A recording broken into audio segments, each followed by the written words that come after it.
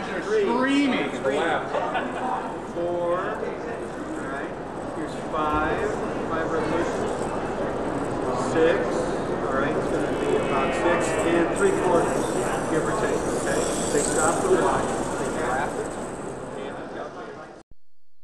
I have been interested in model airplanes for most of my life. The last several years, I've been most interested in teaching what I know about simple rubber-powered model airplanes and gliders to young people. Because of my enthusiasm and accomplishments, the Education Division of the Academy of Model Aeronautics sent me the AeroLab DVD to review. I was immediately excited after reviewing the DVD. The creators of this curriculum had the same basic approach to model aviation classes that I had taken. It was not just about recruiting future model airplane enthusiasts, but more about what they could learn from the experience.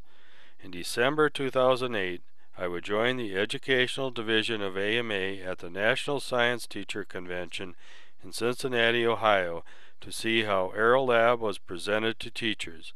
From what I had observed, the teachers were very excited about the AeroLab curriculum. When a teacher would sit down at the booth to assemble the Jetstream airplane, they seemed to be hooked. What I like about AeroLab: knives or glue are not needed to build the Jetstream airplane. The airplane is more rugged than the tissue-covered planes that I have built in my model building classes. The airplane can fly in a relatively small area. It's easy to collect data with the airplane flying in a fixed circle.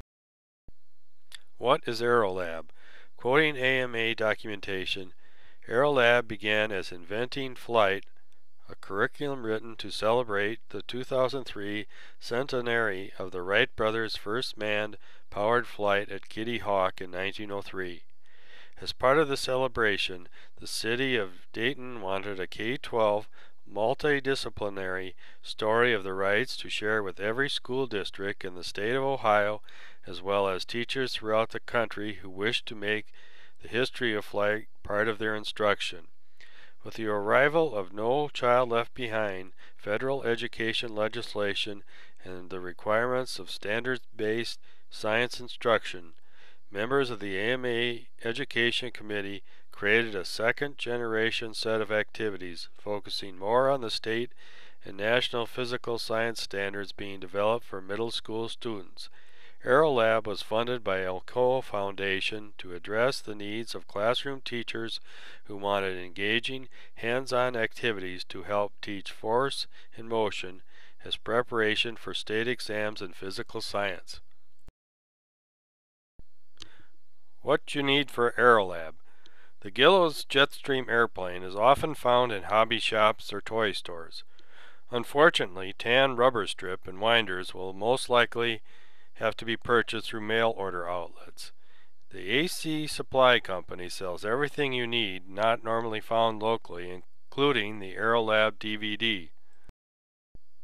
For rubber lubricant, you may use son-of-a-gun or Armorall, normally found where automotive supplies are sold. The pylon you can build or purchase through AC Supply Company.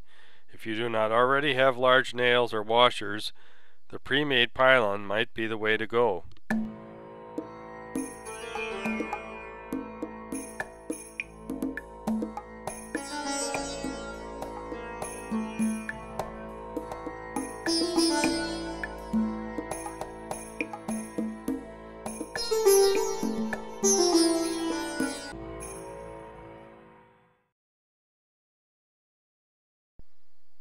In the following images, you will see the forms used for recording flight times in the various setups of the Jetstream airplane for the various labs. In the center of gravity lab, the wing is moved to different positions.